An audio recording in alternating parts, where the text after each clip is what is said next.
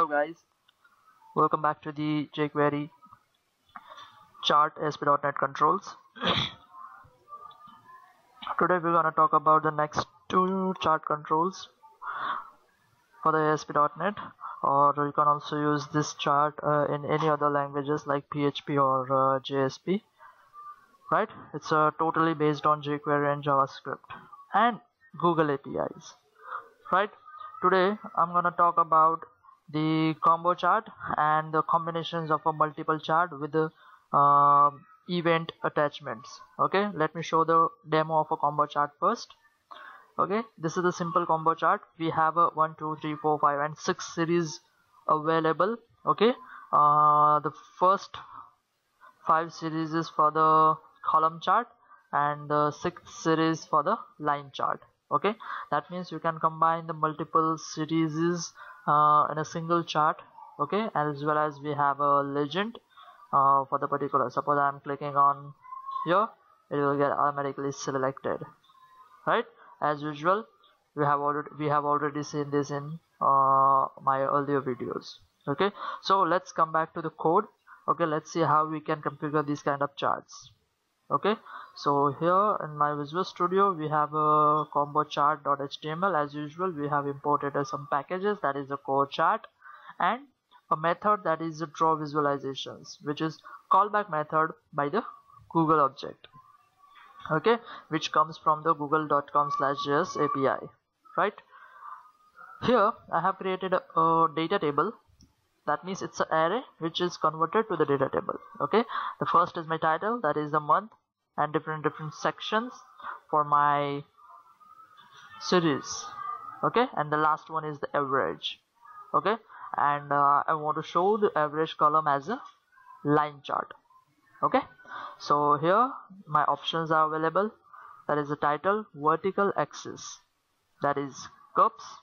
Right, this is the vertical, and the horizontal should be month.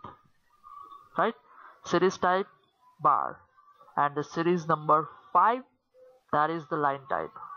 Okay, so the series index should be start from 0 to 4, that is the bar chart, and the last one is for the line chart.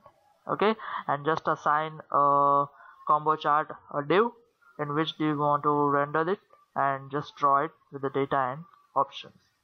Okay, it will get like this. Okay, suppose I want to add one more line chart, that is something like whatever. I want to add one more column, suppose like a percentage, percentage, right, and it's 20, 60, 40, 45 and 80. Right, and after that here I have to set a comma and one more series, that is number 6, and I'm gonna set it line. Just control F5. Okay, see the bottom line, it's a percentage. We have set it.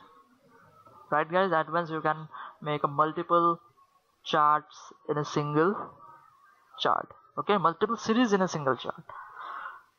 Right, I hope you guys have enjoyed this video tutorial. Thanks for watching. Don't forget to subscribe this channel, and one more thing, if you want to watch my earlier videos, you can go on infologs.in/videos. Here you can get all the videos for the free tutorials. Okay, whatever the technology, just go here, search it, you will get the video. Okay, and for my YouTube channels, here is the updated YouTube channels. Here all kind of videos you can get. By the way, both are same, because this is the collections of a video tutorial as well as examples. Right now you can find it examples for iOS and Android only. Okay, and coming days we're gonna extend this with the other technologies too. Right, till then, don't forget to subscribe to my channel to get more updated video tutorials. Till then, bye bye, thanks.